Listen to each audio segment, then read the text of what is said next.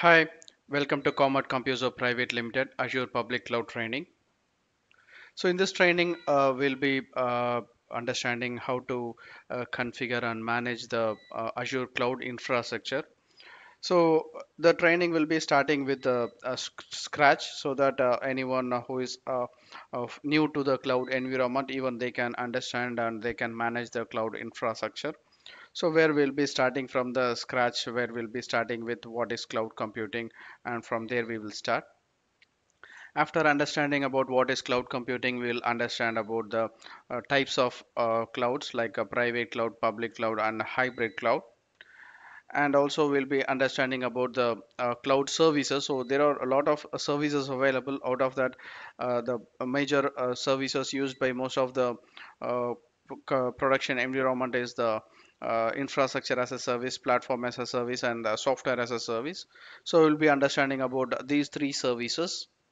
And after understanding the cloud services, so we'll be getting into the Azure's modules. So where we will be starting with understanding the Azure's global infrastructure.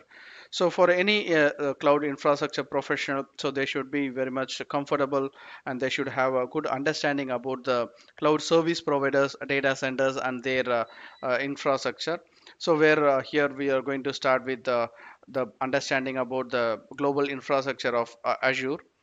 So where Azure has many regions and the availability zones. So here we'll be understanding what is a region and what is availability zone, and how to choose the region and how to choose the availability zone based on your environment's requirement. And also we'll be understanding about the Azure account and its subscription.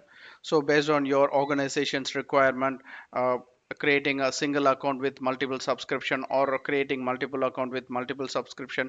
So after this understanding, you'll be able to decide based on your organization's requirement.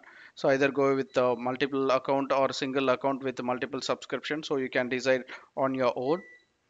And after understanding about the Azure accounts and its subscriptions, so we need to understand about the core services of the cloud infrastructure. The core services of the cloud infrastructure, that is the infrastructure as a service, is the compute, storage, and networking. So here we'll be understanding about the cloud computing's core services. So initially we'll be understanding about the virtual network of the Azure. So virtual network is something like your private network inside your LAN network. Similar like that, this virtual network is a private network inside the cloud. So here we'll be understanding what is a VNet, what are all the types of VNets available, and how to configure this VNet for your organization's requirement. So after the understanding of the virtual network, we'll also understand about the subnets, like how to divide or split the VNet into logical subdivisions. So there we'll be understanding what is a subnet and how to configure the subnet, how to uh, implement the subnets for your organization's requirement. And also we'll be understanding about the network security group. So we'll understand what is network security group and how to filter the traffic inbound and outbound uh, for your virtual network, and how to configure and how to manage the security of your virtual networks resources. So we'll be understanding all these things. After understanding the network, and we'll be understanding about the Azure virtual machines. So here we'll be understanding what is a virtual machine, what are all the types of virtual machines available, and how to choose the virtual machine for your applications requirement. So we'll be understanding all those. And also we'll be understanding about the Azure storage. So here we'll be understanding what is storage account, or how to configure the Azure account, and how to configure the Azure storage account for your applications requirement or your projects requirement. And also in practical we'll be discussing with creating the Azure account. And after creating Azure account, we'll create Azure virtual network and then the network security groups, and we'll create the Azure storage account. And also we'll create the Azure virtual machines, and we'll see how to connect the virtual machines using RDP. And also we'll see how to configure the Windows virtual machine as a web server.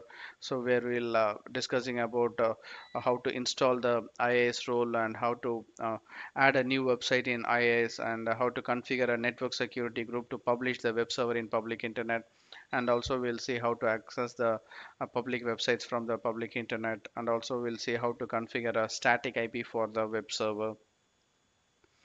After understanding about the web servers, and we'll also understand about the availability sets. So here we'll understand what is availability set, what is fault domain, what is update domain, and how to configure this availability set for your application's requirement. And also we'll be discussing about the load balancer. So initially we'll understand what is load balancer, how the load balancer works, and also we'll understand how this load balancer can be configured for your organization's requirement.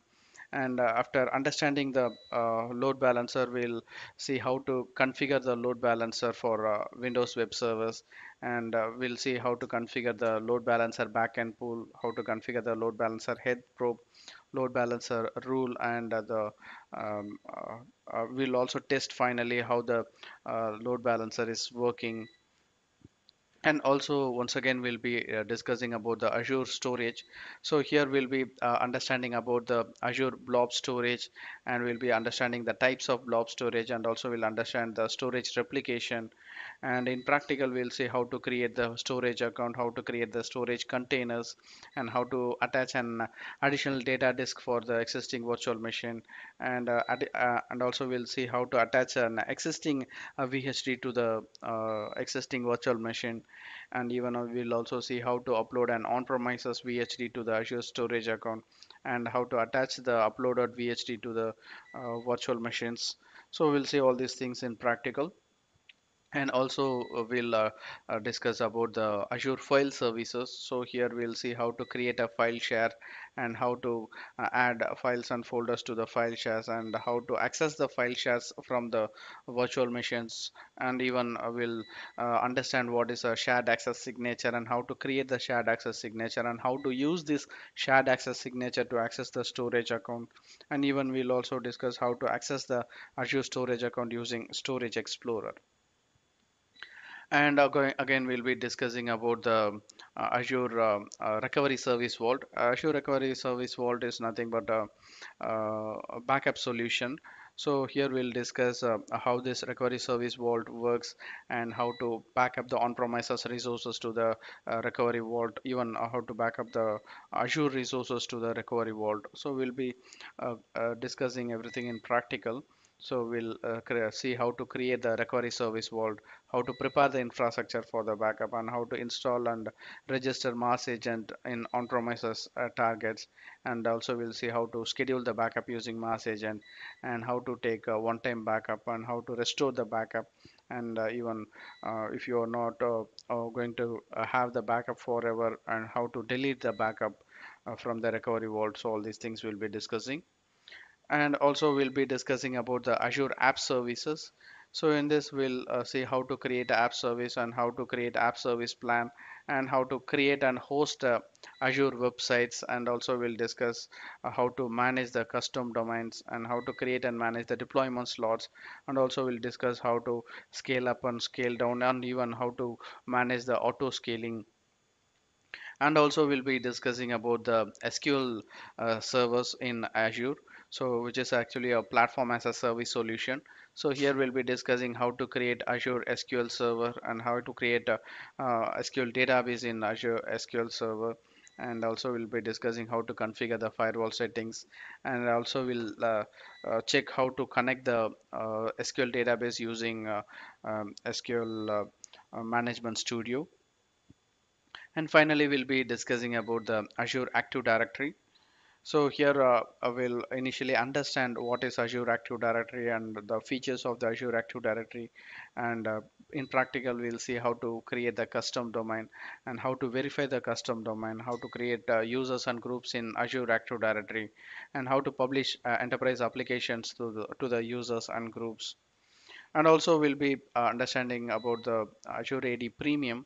So we'll be discussing the features of Azure AD Premium, and how to configure the Azure AD Premium license, and how to configure the multi-factor authentication and how to define conditions for the multi-factor authentication.